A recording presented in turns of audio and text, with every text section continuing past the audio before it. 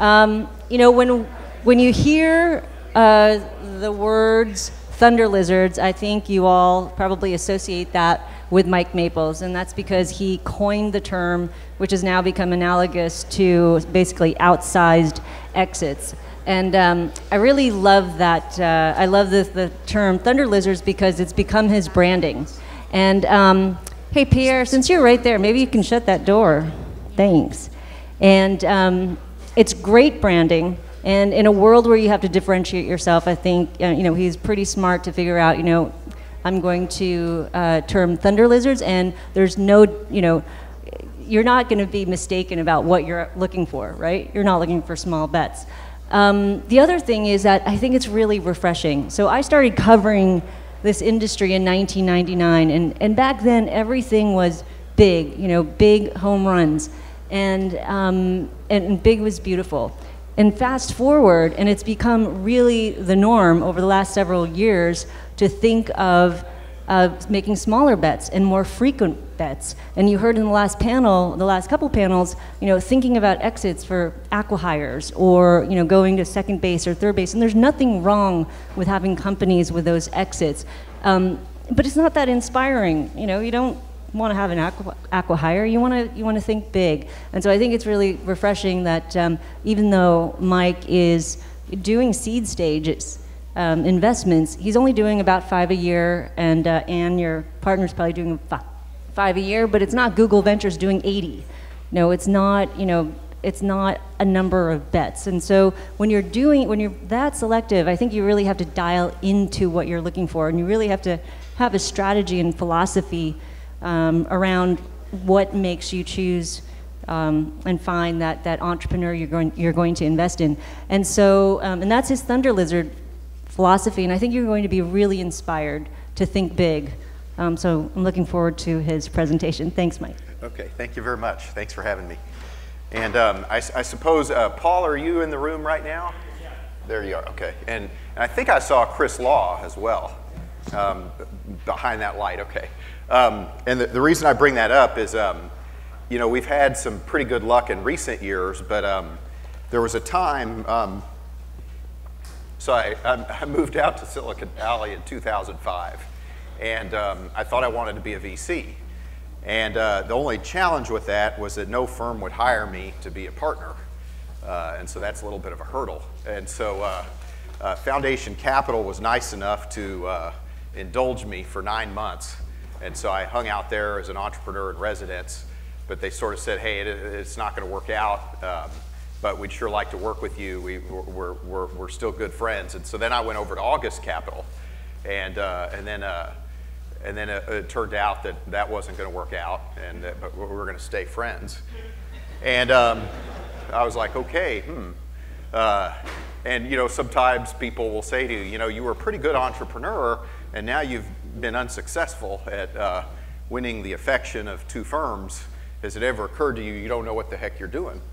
And then not only that, to add insult to injury, I'd been talking to Paul and Chris for several months. And every time I saw their deal, I passed on it. The first time I passed on it, I think that it was called like Start Page 2.0 or some random name, and they had some directory of web services, and I was like, I hate that name. And the second time I saw them, I think they were going to call it Aggregate Knowledge, and I don't think I even liked that name. But I said, I don't think you're close enough to the money. And then I get a call from Paul one day, a week after August Capital had said that it's a no-go. And he said, hey, well, guess what? We just got funded by Kleiner Perkins. And I just thought, God, you know, this just sucks, man. I'm a loser. And you know, maybe I'm just not cut out for this. But then he says, no, that's not what we think at all. You know, we really enjoyed our meetings. We thought you were a good guy. And so, you know, we thought we'd make you an advisor to Aggregate Knowledge. And I was like, okay, you know, sure, I'll be an advisor to Aggregate Knowledge. But, you know, I always remembered that. It was like one of the first good things that ever happened to me. There were only 2 good things that happened to me in the first 18 months trying to be a VC. That and Kevin Rose letting me invest in Dig after I threatened to go on hunger strike in his apartment if he didn't let me. So, you know, I guess everybody faces sort of that moment of the moment of death and the moment of truth. And Paul, I always remembered that we'd have the entrepreneurs back. So I thank you guys very much from the bottom of my heart. Okay, so the topic at hand, thunder lizards. So who knows what a thunder lizard is? Just to level set. Okay, so not that many people. So when I went to business school, people tended to use a lot of terms that were sort of high-minded MBA jargon sounding. So for example, people talked about disruptive ideas, or people talked about synergy, and that fancy sounding MBA kind of words. And I was always looking for a term that captured the huge startup that came out of nowhere and destroyed markets and changed the world and did legendary things. And so I got the term thunder lizard from Godzilla. And I don't know how many of you have ever watched a Godzilla movie, but Godzilla was hatched from radioactivated atomic eggs and then swims across the Pacific Ocean, emerges with an attitude, and then begins to create disruption. And so the boat here is representative of initial startup competitors, followed by this building here, which represents larger companies and markets that the thunder lizard dominates. And then eventually the thunder lizard wildly disrupts even the incumbents, which are then represented by these sausage link train cars. And so to me, it's all about the thunder lizards. To me, the high-tech business is one of exceptionalism, period, the end. And what I find remarkable and awesome and fabulous about today's world is that the capital requirements to start a company have collapsed in the last 10 years. And so it lets little guys like me compete for the opportunity to invest in thunder lizards. To me, that was the insight that I started to have, about 7 or 8 years ago. So one of the things that I think a lot about, especially conferences and such as this, we're going to talk about a lot of things, I'm sure, the Series A crunch and then, the next new incubator model, the next new accelerator model. Is it going to happen outside of Silicon Valley? Is it going to happen outside the US? All that kind of cool stuff. But what I often think about is why aren't more entrepreneurs trying to build thunder lizards, and why aren't more seed funds focused on finding them? And so I thought I would share some ideas that I thought might be useful for people who are interested in getting involved either as an entrepreneur or as an investor in some of the outsized, totally wildly asymmetric outcomes. And I would like to say that these insights are based on me being smart, but for the most part, these are based on me being lucky enough to hang out with some people that were smart, and I just took careful notes. And so the concept that I really want to get across is this idea that I like to call exponential entrepreneurship. And I have to admit, I'm a little bit nervous about this speech because you're kind of watching sausage being made. I'm not really sure that my ideas are very well formed. And so part of what I'm hoping is that I'll get a lot of criticism for some of these ideas so that I can refine them and make them better. So if parts of it look a little bit rough, it's not just you thinking that. So part one of exponential entrepreneurship, 2 basic laws. The first law is one that we probably all know pretty well. It's called Moore's Law. And Moore's Law was coined by Gordon Moore of Intel. And it basically states that the performance of computing doubles at the same unit cost every 18 months. And I look at, a lot of people they know Moore's Law and they blow right past it because it's just so obvious and fundamental. But Moore's Law, to me, animates the magic of the tech industry. We forget how lucky we are sometimes. There's bubbles all the time. There have been tulip bubbles. There have been financial services bubbles. There was a mortgage bubble. There was even an internet bubble once. But the thing that's true about our industry that I've never seen in any industry ever, and I can't think of any industry like this in human history, is we get to ride the wave of doubling performance every 18 months. And what that guarantees us a couple of things. That guarantees us that no matter how powerful any company is in the world, there will always be a startup someday along the line that can disrupt their incumbent advantage. Over a given amount of time, there will always be a new supply of awesome companies. It's guaranteed by Moore's Law as long as Moore's Law happens. And so you're going to always have a PC wave that displaces the mainframe as the most important computing architecture. Then you're going to move to client server. Sorry, the Mac didn't translate too well. And then the internet, and then social networking. But any situation where you have a doubling of every 18 months, no matter how powerful an incumbent is, give the tech business as long as you would like, and it will displace it. And so that's the first thing. Now, the second law is, I think, less understood. Just a show of hands, how many people know what a power law is? Okay, so that whereas, how many people knew what Moore's Law was? Okay, everybody, right? So this is the more counterintuitive of the two laws, in my opinion, the power law. So the power law states that the biggest outcome is bigger than all the others combined, and so on. So for example, this is the power law in practice. 10,000 to 20,000 companies will be funded by angels in a typical year. 1,000 to 2,000 will get VC funding. 50 to 100 of them won't suck. And we define don't suck as exit is more than 50 million. 10 plus or minus 5 will be special. But this is the one that blows my mind. In a typical year, the best exit of that year is more valuable than all of the companies combined.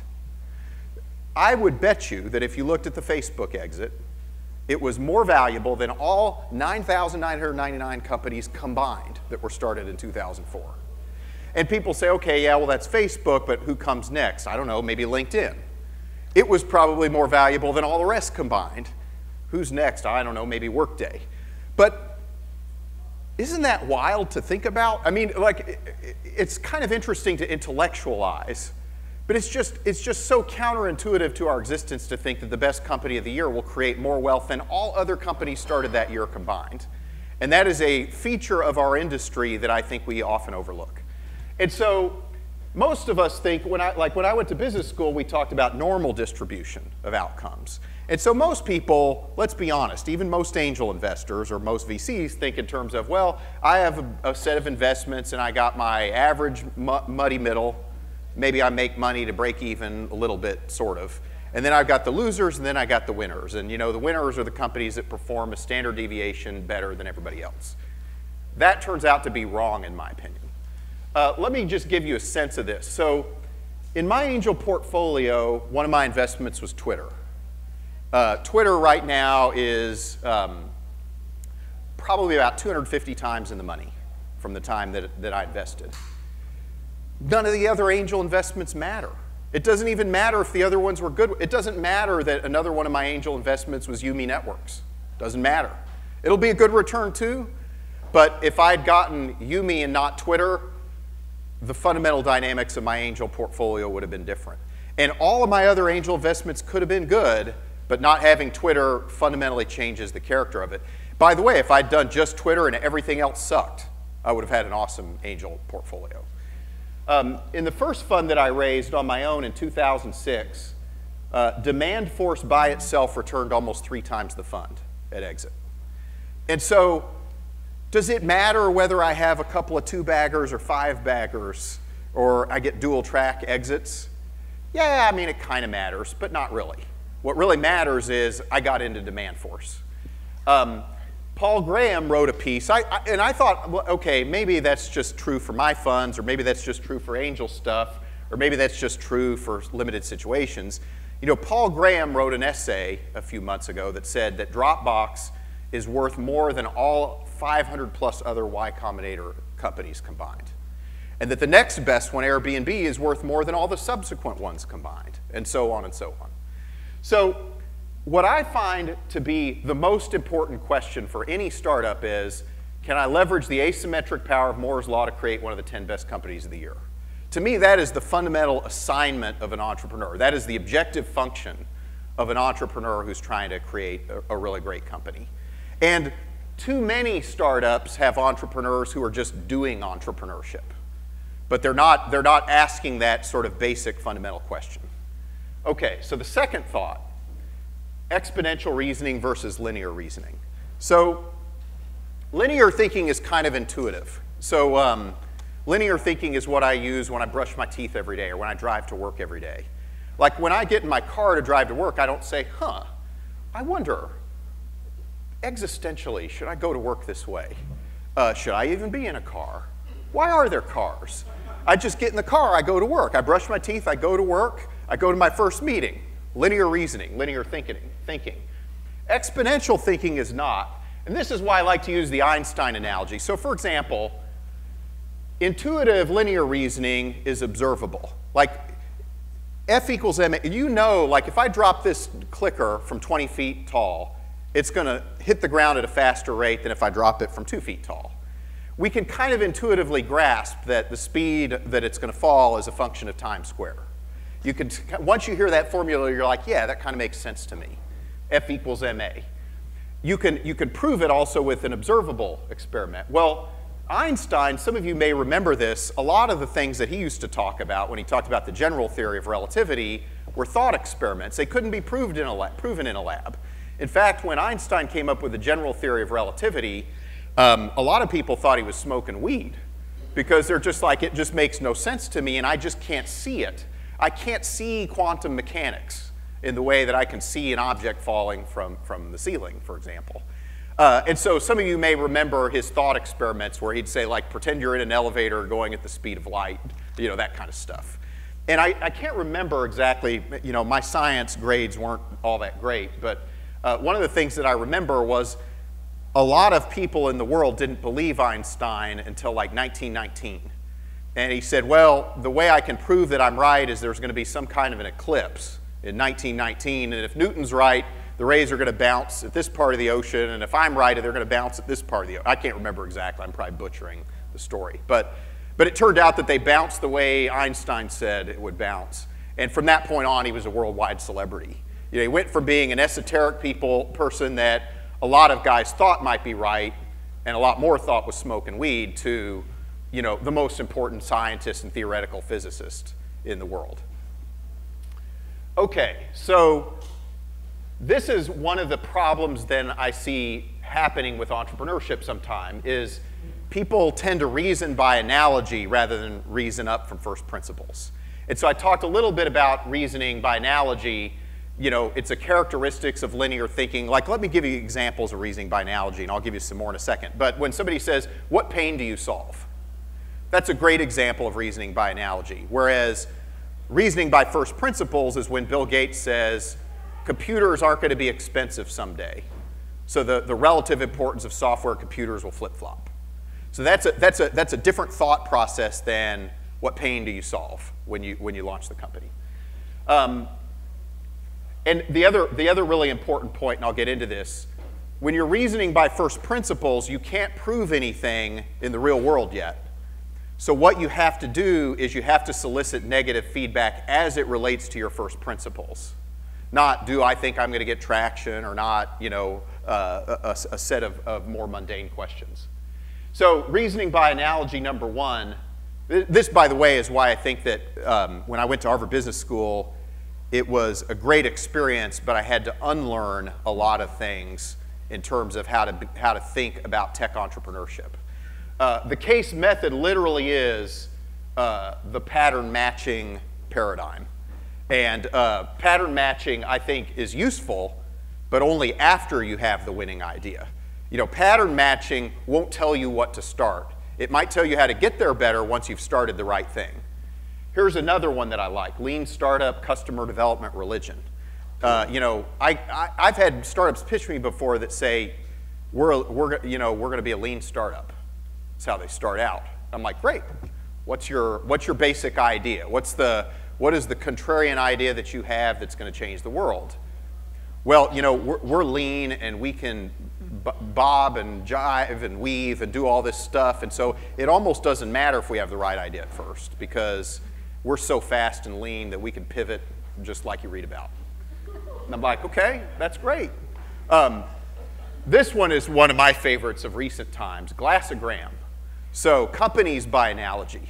So like, this is something that you'll get different opinions on. Sometimes when you go to the internet and you look at how to be appealing to an investor or an angel investor or VC, you need to have the tagline. You need to have the phrase that pays. And VCs understand stuff they already understand. So we're this for that. You know, come up with your shorthand.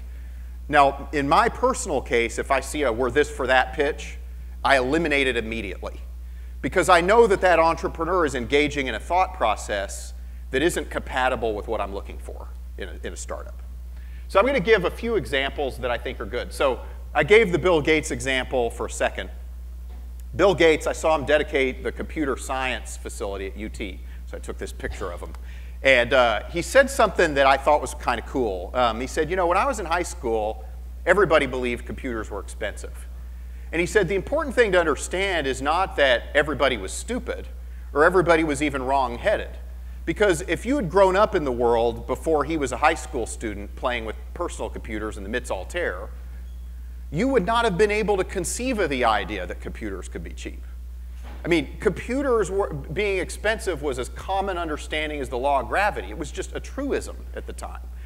And so Bill understood that they're not going to always be expensive. And in a future world where they're not expensive, whole new types of companies are going to be valuable that nobody thinks of as valuable today. Software used to be the thing you gave away to sell a mainframe, but someday computing is going to be roughly free, and then software is going to become the thing that matters the most. So diagnostic test number one, most people believe X is true, but the truth is not X. And this is one of the things I like. You know, this is Peter Thiel's rendering of the statement. Like my rendering of the statement is, why are you non-consensus and right?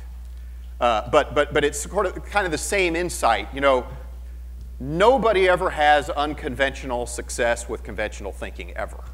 Now, you could be unconventional and wrong, in which case you're hosed. But having some unconventional idea about the way the world is about to be is a precursor to great success. And we cannot allow ourselves to invest in a company that cannot articulate that clearly. Okay, the second point. So Evan Williams. So there was another, you know, I kind of had a Forrest Gump-like first year and a half. In spite of the fact that I got bounced out of every venture firm that I talked to and nobody would hire me, the first investment I ever made was this company called Odeo. And I thought podcasting was going to be a big deal. And then a week later, Apple decides to give podcasting away on iTunes. So I was like, oh, crap, we're out of business. So Ev was the founder of Odeo, and he tried really hard to make it into something. But after about a year, he said, look, we just don't have a business here, and I'm just going to give all the investors their money back. And I was like, you know, you don't owe me anything. I took a risk, whatever, just, you know. He said, no, some of my investors are kind of disenchanted. And I kind of have to give the money back, and so I need you to take it back. And I said, okay, twist my arm, right? But I said, well, what, you know, okay, under one condition, you let me invest in your next company. You know, I don't care if it's a massage parlor, right? Just I get to invest in your next company. And he says, well, I don't have a company, but I got this side thing, and I don't know if it's a product, much less a company. And I said, what is it? And he goes, it's called Twitter. And at the time, he said, we're not sure what to call it. It was spelled TWTTR or voicemail 2.0. We're not sure what to call it yet. And I said, okay, what does it do? You say what you're doing. And then, okay, cool. Yeah, I'm with you so far. He's like, at 140 characters or less. And I'm like, okay, well then what happens? And he goes, that's it. That's all it does.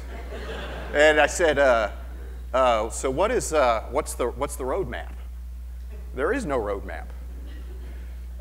What is the revenue model? There is no revenue model. Okay, so why do you think this is a company then? And he said, well, I don't know if it is. But he goes, you know, here's my thinking. When I invented Blogger, we got 1 million people to write blogs. And then I did podcasting, and it was harder to do a podcast than a blog. You had to know something about audio, you had to put things together, you had to do RSS stuff. He goes, I decided to kind of go in the opposite direction. You know, if 1 million people write blogs, maybe 10 million people would write microblogs. And if 10 million people wrote microblogs, I'm not sure how to monetize that, but I am pretty sure that the burden of proof would be on the people who are negative at that point.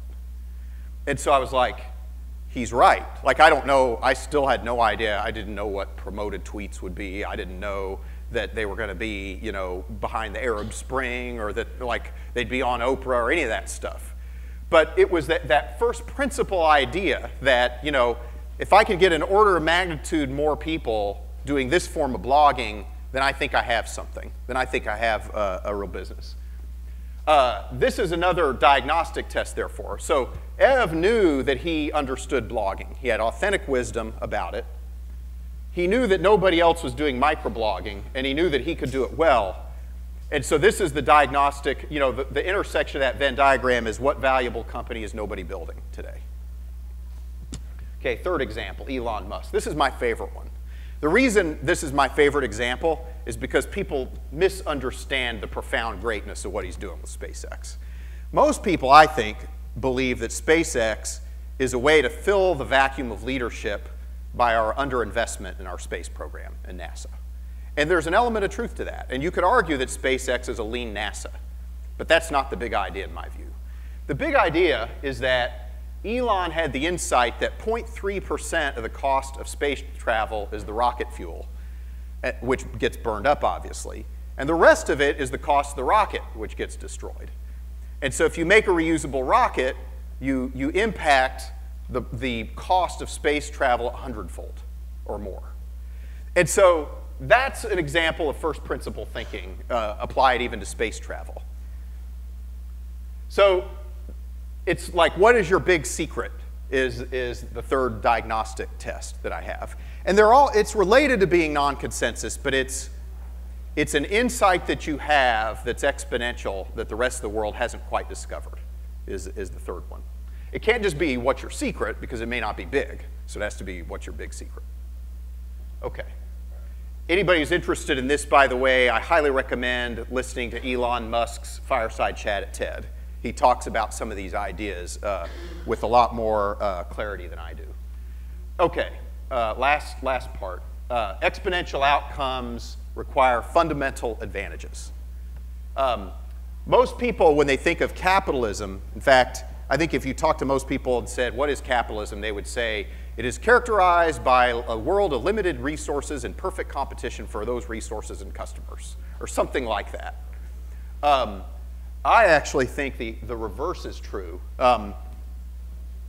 True capitalism and competition are opposites, which is very counterintuitive, but in my experience, the better way to think about it. A real capitalist gathers capital based on their unfair advantage, in my view. A real capitalist doesn't compete. A real capitalist leverages their unfair advantages to avoid competing. I call it Jerry's Law of Capitalism. So Jerry Garcia was a local philosopher, someone that I was a disciple of, even back from my days at Stanford when the Grateful Dead used to play concerts at Stanford. I look back on that. That was so freaking awesome. Thank God I went to those concerts, because I would have really regretted not going. But Jerry's Law of Capitalism is don't be the best, be the only. And one thing I've seen happen so many times in Silicon Valley is the pitfall of mindless competition. And I don't care what we're talking about. I don't care if we're talking about startups. I don't care if we're talking about incubators, accelerators, whatever the new investment model du jour is. Mindless competition and following and imitation is endemic to a lot of what goes on here. And whenever I look at a startup or I ever think about what should FLOODGATE be doing, I'm always thinking be more like Jerry. You know, be more like Jerry Garcia and less like Attila the Hun.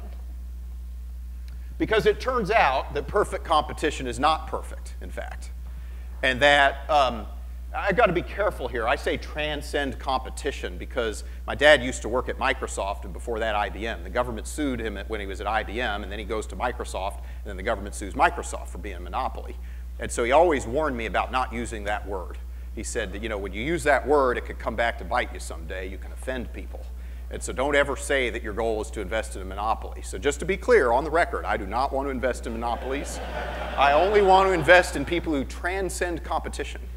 And, you know, and that means usually you got to be at least 10 times better in some area with a defensible long-term advantage.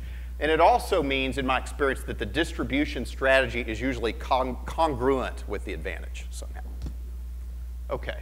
So that's probably all I have to say, except for one more thing. So one of the reasons I used Al was not just because of the fact that he's exponential compared to Newton, who's more linear, but also, you know, he was an immigrant. And I don't know if many of you remember this, but Albert Einstein, for a while, had a hard time becoming a citizen of the US, which when you think about it, in hindsight, is kind of crazy.